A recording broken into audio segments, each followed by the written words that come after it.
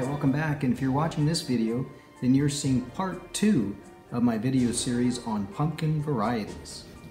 In part 1 of the series, we visited a roadside stand for pumpkins, and then I showed you all the different varieties of pumpkins and talked a little bit about them.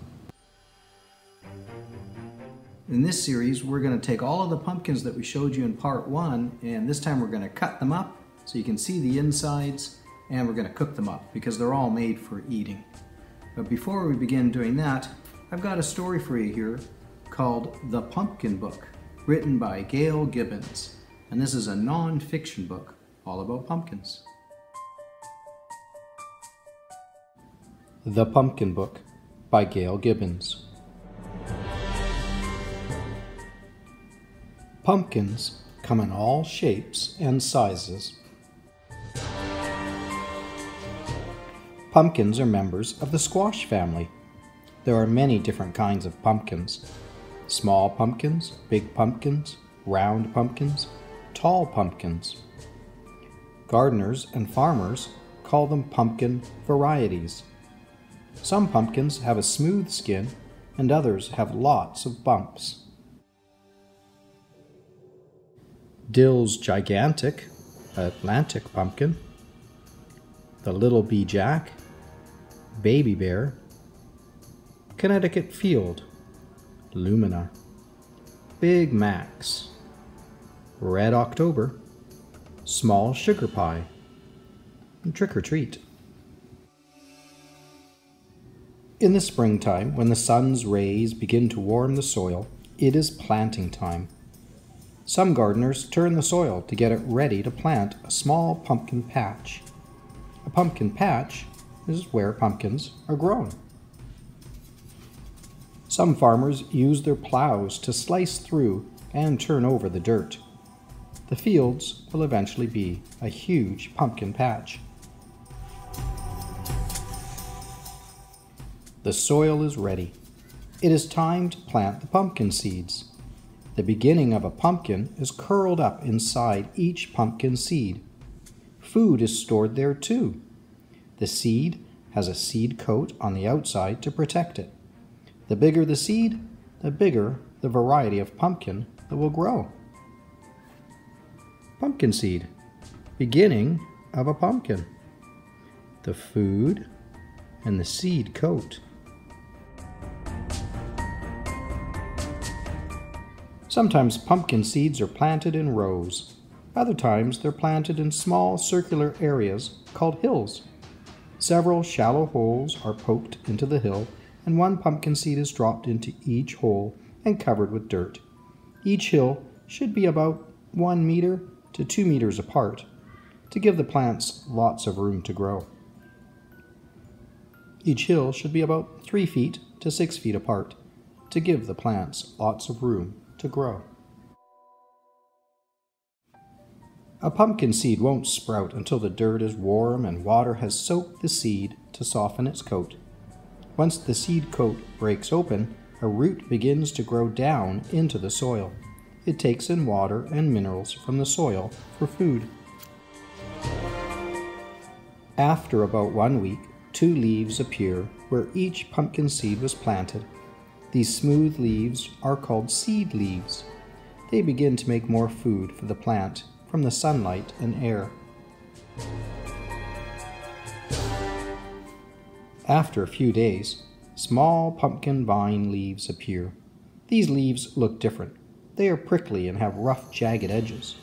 More new vine leaves grow.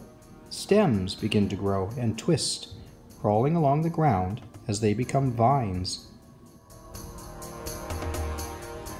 The vines grow thicker and thicker. They grow curly tendrils that wrap themselves around other parts of the plant to help spread the vines.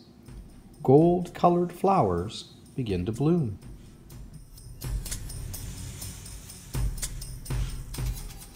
A pumpkin begins to grow when a grain of pollen from the stamen of a male pumpkin flower lands on the stigma of a female pumpkin flower.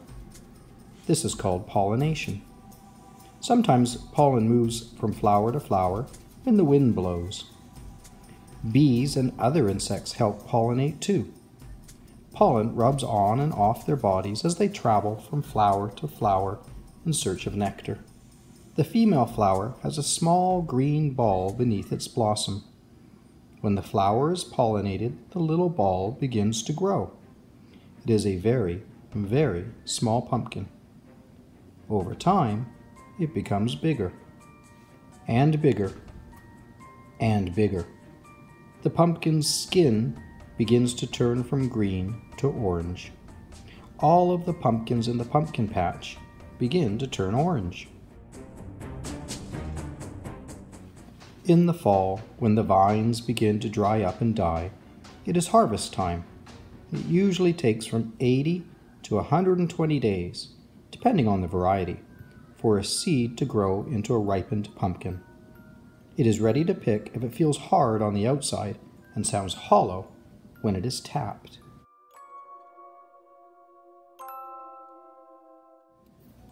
Often shears are used to clip the pumpkins from their vines, leaving about 7.5 centimeters of stem, or 3 inches.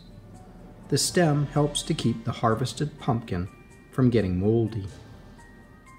During the fall, more and more pumpkins of many shapes and sizes appear at roadside stands and in stores.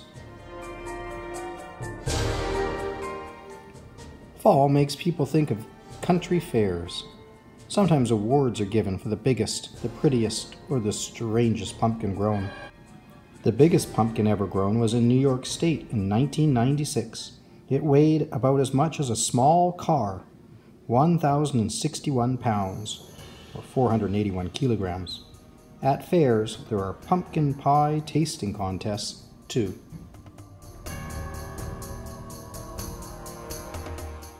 When the Pilgrims came to the New World, friendly Native American Indians, that's First Nations people, showed them how to plant pumpkins. Often, the Indian women were the pumpkin farmers of their tribes. The Pilgrims ate pumpkins every day in different forms, such as pumpkin bread, pumpkin pie, and pumpkin seed cereal. Thanksgiving reminds people of the Pilgrims' first harvest season. They wanted to give thanks for the food they would have through the cold winter months. They celebrated by having a Thanksgiving feast. Halloween is on October 31st. A long time ago, people believed that ghosts, witches, and goblins roamed around that night. Some people built bonfires to scare them away. Later, October 31st was called All Hallows Even, which meant Holy Evening. It was the night before a church festival called All Hallows or All Saints' Day. All Hallows Even was shortened to Halloween. Today, Halloween is celebrated in different ways. How to carve a pumpkin. Number 1, always have an adult help you. Number 2, take a knife that is not too sharp or a special cutter used for carving pumpkins and cut the lid off the pumpkin. Number 3, take a big spoon and scoop out the seeds and insides of the pumpkin. You can save the seeds to dry and eat later or to plant for next year's pumpkins. Number 4, draw the design you want using a pencil or a washable magic marker. Number 5, cut along the lines you drew. Be careful and always carve away from yourself. Number 6, wipe away any magic marker lines and put the lid back on your pumpkin. It's ready for Halloween. There are pumpkins. It's great fun to carve pumpkins into what you want them to be. Funny pumpkins, scary pumpkins, beautifully carved pumpkins. Always have an adult place and light the candle. Some people place a candle or a light inside and light it so the pumpkin will shine in all its glory on Halloween night. Other people decorate pumpkins with paint, glitter, and other decorations. These pumpkins can last a long time because they haven't been carved. No two pumpkins are alike. They all have their very own personalities.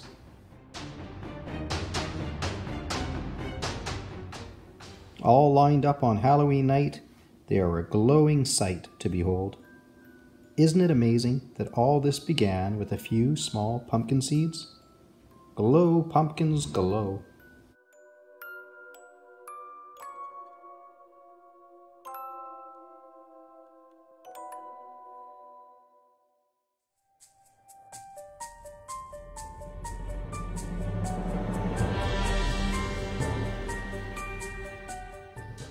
So here we've got our peanut pumpkin all nicely washed, and we're going to cut it open, take a look at the inside, and then we'll cut this up into pieces, put it onto some roasting trays, and into the oven it'll go. So again, these hard bits that are like peanut shells, which is the sugar that's been kind of pushed through the skin and hardened on here, we'll be able to cut straight through those as long as we have a sharp enough knife here.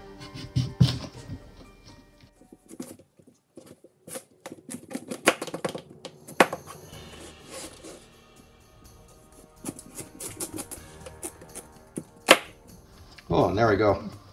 Look how nice and orange the flesh of this pumpkin is, and this is one of the better tasting ones. All right, we're going to cut this one up into pieces.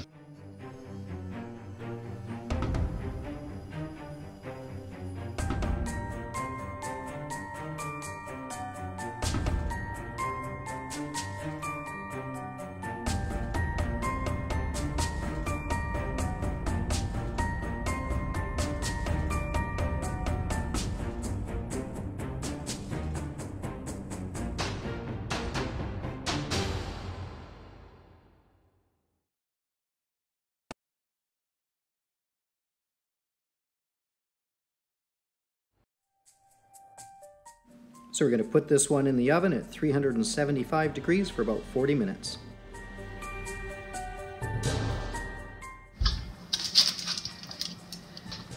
So there's our peanut pumpkin. We'll put it in the oven to roast.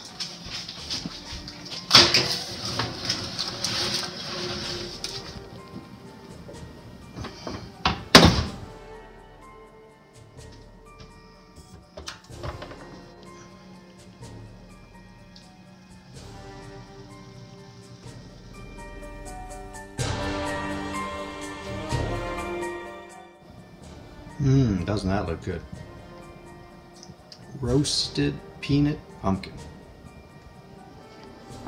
So we've got the one too many pumpkin here. We're going to cut this one open and see what the inside looks like, and then we'll be cooking this one up and eating it.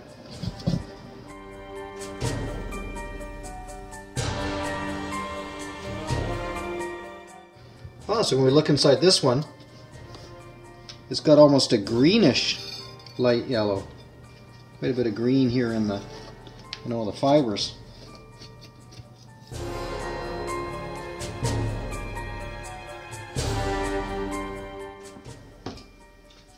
So we've got our pie pumpkin, our pumpkin pie making pumpkin. We're going to cut this one up and put it onto the tray and put it into the oven to make a pumpkin pie.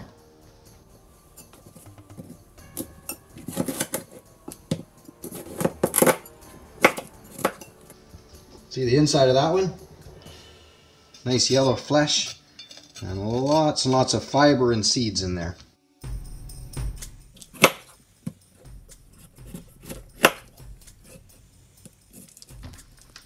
So just get all the guts scooped out.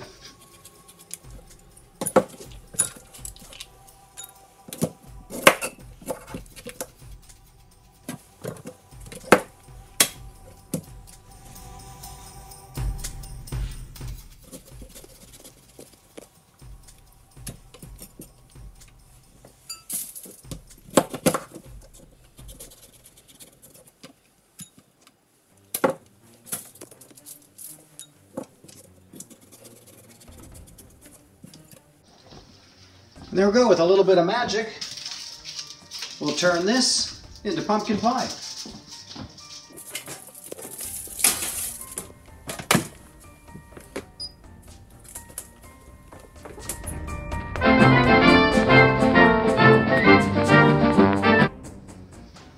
Okay, so it looks like our pumpkin's probably ready.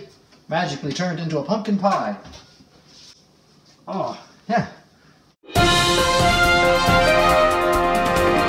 Okay, maybe not really, but this is what that pumpkin would turn into if you made it into pumpkin mixture and put it into a pumpkin pie crust.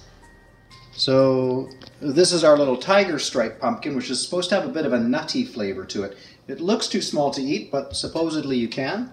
So again, we'll just cut this one up.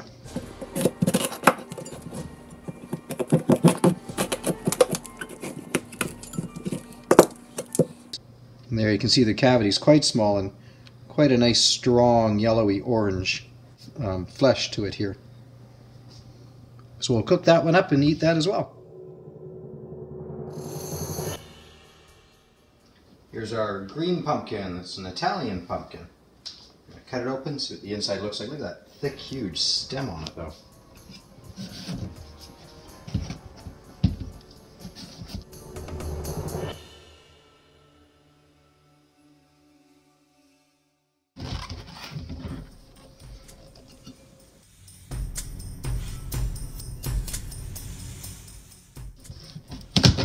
There we go.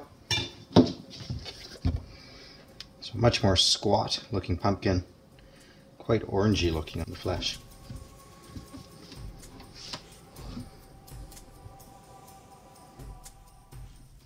Okay, so here we have our princess pumpkin, part of the fairy tale variety.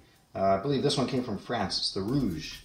We're going to cut this one open, see what it looks like.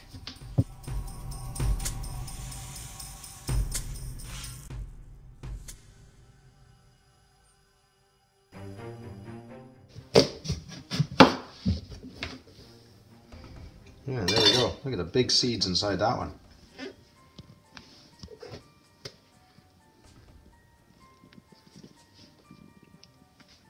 So here we have the polar bear pumpkin, or Lumina, or ghost pumpkin, Casper pumpkin, the white one. Let's see what the inside looks like.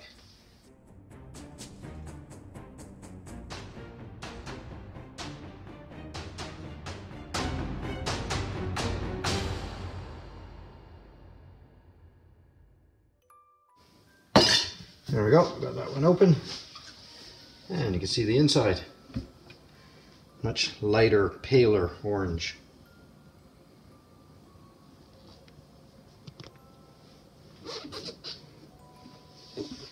So we've got our Cinderella pumpkin here that we're going to cut open and take a look at the inside.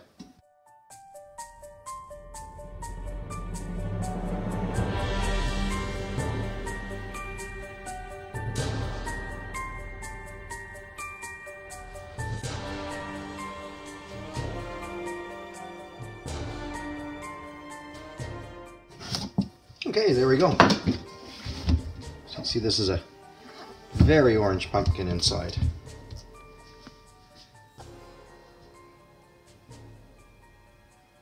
Okay, it's getting closer to Christmas time and we're on to our next pumpkin here. It's been sitting in the garage. Nice big round red one.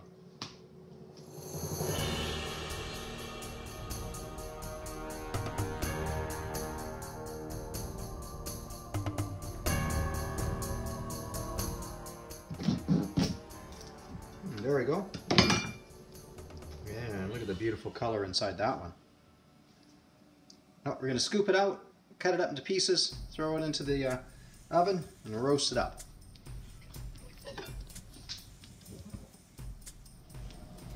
Doesn't that look good? So today we're going to cut up our blue Jardale, which, as you can tell by my shirt, has already been sitting in the garage, and it's early December. And pumpkins last a long time, so let's cut it up and see what it looks like inside.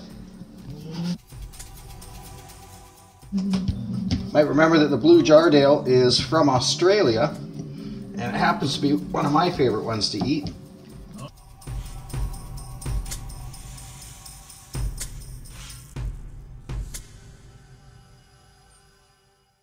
There we go. And given how blue it is on the outside, you expect it to be blue on the inside, but it's not at all.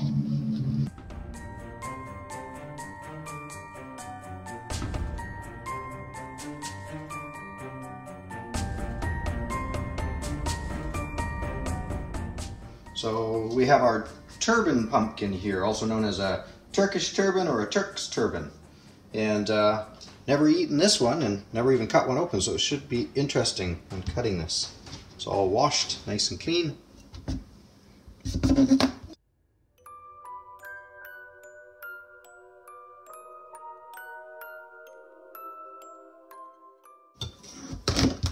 at what the inside of this is. Oh, kind of a yellowishy green, and where those bumps are, it's still pumpkin in there.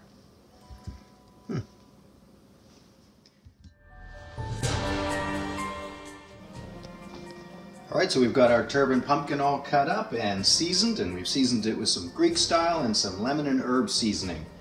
And it's ready for the oven next.